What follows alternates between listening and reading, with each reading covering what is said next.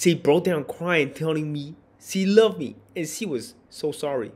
She tried to hug me and I backed away and looked at her like she was a fucking crazy, and she started crying even louder, and it was starting to become a bit of a scene. Yo, I got a story for y'all today. So it is a pretty intense story of how a boyfriend got revenge on his cheating girlfriend. And yeah, the way he plotted the revenge was kind of, I don't know, a bit overboard, right? So let's hear the story and if you think it was a bit overboard or not. So let's start out with if you could like give this video an early thumbs up, greatly appreciate the support. Let's get in with the story. This dilemma has caused a massive blowout in our friends group, and I am conflicted as some people are telling me I went too far, while others think what I did was perfectly reasonable in terms of revenge. So he is a 23-year-old male, recently found out his girlfriend, a 26-year-old female, almost 3 years in relationship, cheated on him. She was in the shower one night, and I saw a text pop out on her phone from Verizon that said, "Can't wait to see you, babe." This immediately alarmed me, and while she was still in the shower, I snooped through her messages on her computer, which she luckily left unlocked. I found out that she been going behind my back for a few months and lied about going on girls' nights and staying late at work to spend time with this guy. All right, why would you name that guy Verizon? Like, you know, the Verizon cell phone service is kind of weird. And yeah, like I'm glad like she didn't like hide the messages. You know, whenever in the phone you can hide the pop-up notifications, it will just say messages instead of showing all the messages without like any blocking, which is good, right? That might be a mistake on her end, which that's how he found out about it. So in any relationship, I feel like the boyfriend and girlfriend should share their phone. You can look at the phone anytime, anywhere you want. There should be no secrets. That's how you like it. 3 years. I just don't know how long they've been together. You know. Let's keep reading. According to her text, it seems she saw me as a walking ATM. I am a software engineer and she worked part-time as a barista. And this guy was the one she was truly in love with. I was seeing red so bad after I read through the messages, but I kept my cool and told over what to do with my friend. One of my friends, Ashley, she's a 22-year-old female, suggested we crash her date. So when the day came after my girlfriend left for a girls' night at a bar in the next town over, and Ashley and I Uber over an hour later. Uh-oh. Uh-oh. So, yeah, I don't know how that will turn out right there. Are they gonna get a fist fight? What they gonna do? Hopefully he didn't like make it like a big scene, like throw tables or throw punches at the boyfriend. Let's see what happened. When we got there, I saw her with the guy towards the back of the place with her back turned, so she didn't see us immediately.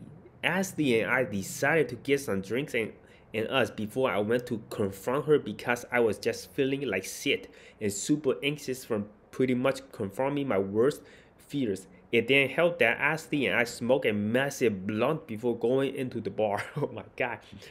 So Ashley is probably like the girl, that wild girl, always have the wild like ideas. And yeah, that could probably be Ashley's idea. So Ashley and I sit at the table, absolutely jogging down at an alarming rate. After like an hour, we were both having a great time, and I had pretty much accepted the fact that my girlfriend sucked, and I don't care because I was violently intoxicated. So he was really hard, right? But they just drinking the pain away. But at the same time, it's kind of like a weird feeling because she is in the bar, same bar with you.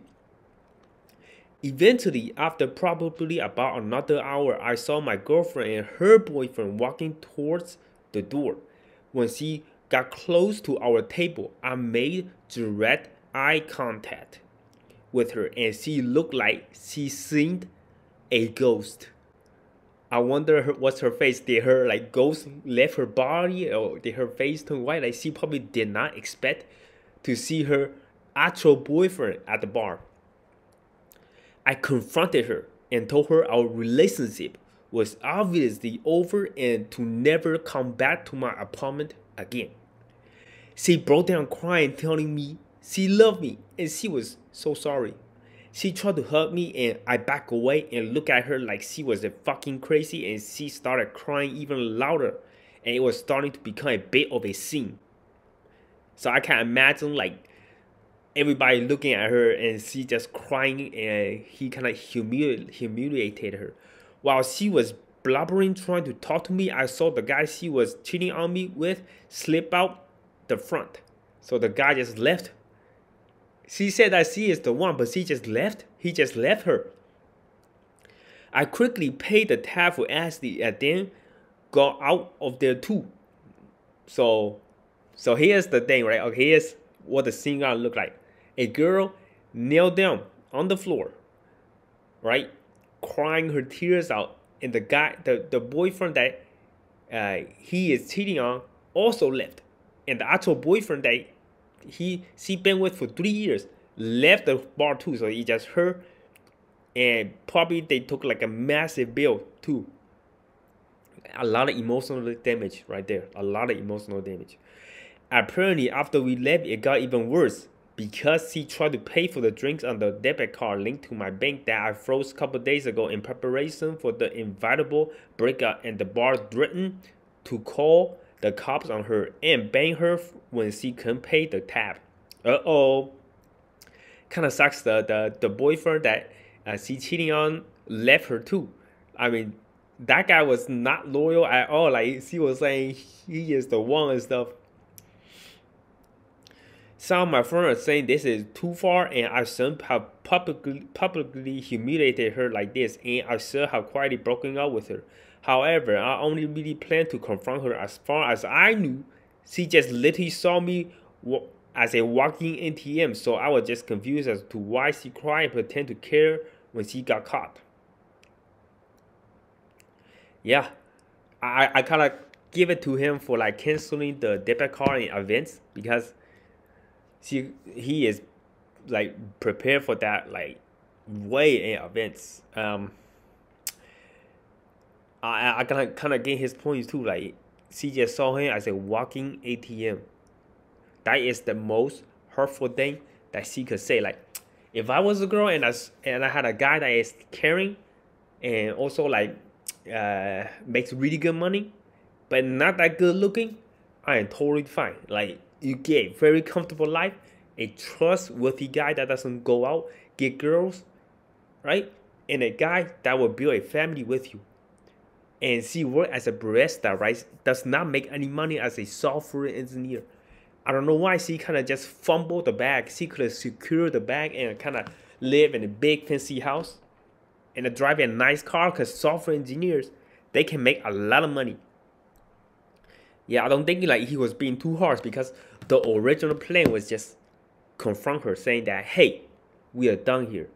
3 years just down the drain. How could you do this to me? Like just something like that. See, he didn't really throw the table, didn't really kick the chairs or throw like a bottle of drink. All he did was stare at her and say that we are done. Don't ever come back to my apartment. And she was just, kind of in shock. What was she expect? Like, was she expect like a happy ending or something while you cheating on someone? Like karma gonna come out to you, right? Hopefully you never cheat on people, right? That is the worst thing you can do. Stay royal, and don't ever try to cheat, and you will have a happy ending in your life. Yeah, hopefully you guys enjoyed the video. If you did, don't forget to give the video a big thumbs up. My name is Kelvin, and I see you guys next video.